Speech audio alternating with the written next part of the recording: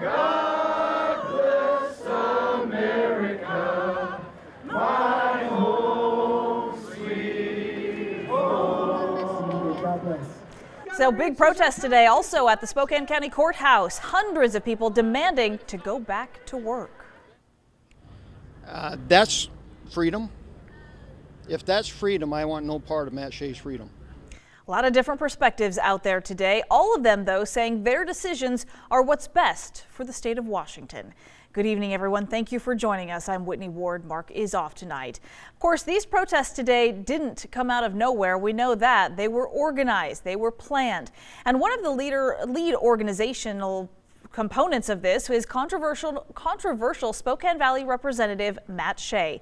He's had a long-time conflict with the sheriff of Spokane County, Ozzie Knezevich, who was also at the courthouse today. So that is where we begin. We begin with Casey Decker, who is live now with more on how that conflict between the two main players played out today. Well, yeah, as you mentioned, Whitney, the center of this debate is really its two leaders. Heading up the protest movement, you have Matt Shea, and then you got Sheriff Knezevich on the other side heading up something of a rebuttal.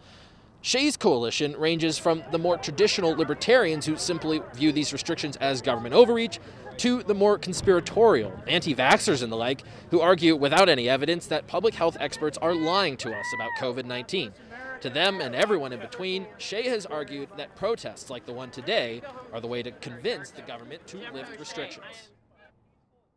We need to reclaim our job as Christians to not just preach the gospel, but also to make disciples, which means sometimes we got to stand out here and tell the government and the leaders that are unconstitutionally infringing on us, no, you can't do that anymore. On the other side of that debate, we've got Knezevich alongside many other local leaders. And to be clear, these folks are not totally in step with the governor, not even close, really. They've been critical of many of his decisions. But they argue the way forward is conversations with the governor and his team, not mass protests that spread anger and potentially coronavirus.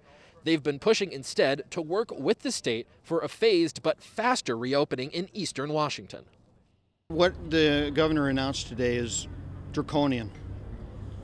I mean, beyond draconian. It's not reasonable. I don't see any solution from what Matt just said. A lot of anger, a lot of passion. Amen for the passion.